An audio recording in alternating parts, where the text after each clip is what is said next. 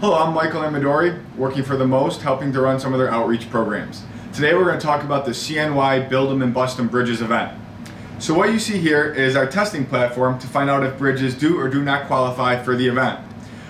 We have several examples of bridges that are successfully able to qualify and some not so much. All the design requirements and specifications to build your bridge can be found on most.org/bridges. In particular, you'll notice the size requirements. These are very, very important that you follow the size requirements.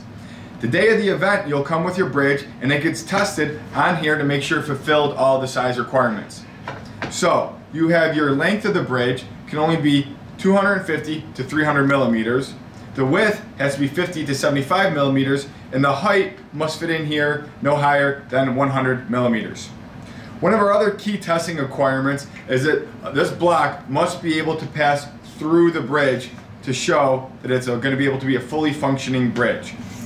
You'll see example of past bridges, which while they may fulfill the length and height requirement, this block is unable to pass through there, and therefore this bridge does not qualify.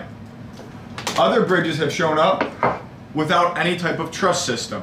While this bridge, again, it passes through and meets our design requirements for its size requirements, it does not actually have any form of truss and is not eligible to be competed with in our competition. So it's very important that you read the length, width, and height requirements within the documents provided on our website. Another thing I'm pointing out is how the bridges are going to be tested. This small 5 by 5 centimeter square is where the load is going to be applied for the bridges.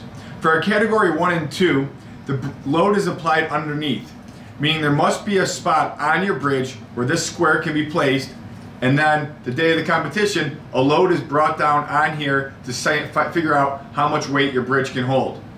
For the category 3 high school bridges, the load is applied from the top, and it's very important that there's a spot on the top of your bridges where a load can get through and be pushed down so we can figure out how much weight your bridge can support.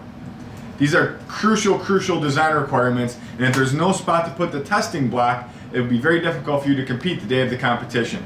So make sure you have a spot for your testing block to go. So another important aspect I want to discuss is the concept of lamination. You're not allowed to laminate if you're competing in the category 1 or 2. It's only in the high school groups by laminating. So what do I mean by that? If you'll notice these two separate bridges, here on the bottom, the bridge deck here has 2 of our sticks glued completely together. That is a process called lamination. You'll see it on both ends and going vertical here. That's on their bridge deck. That is perfectly okay if you're competing in the high school group, but if you're not allowed to laminate. Here you will notice there are no sticks glued side by side completely together. So that's what we refer to as the process of lamination, and again, it's only allowed in the high school bridges, and it's explained in our documents, which can be found on the website most.org/bridges. You can always reach out to us on our email at eventscoordinator@most.org if you have any questions. We'd be happy to explain the rules further. Thank you for watching. Good luck.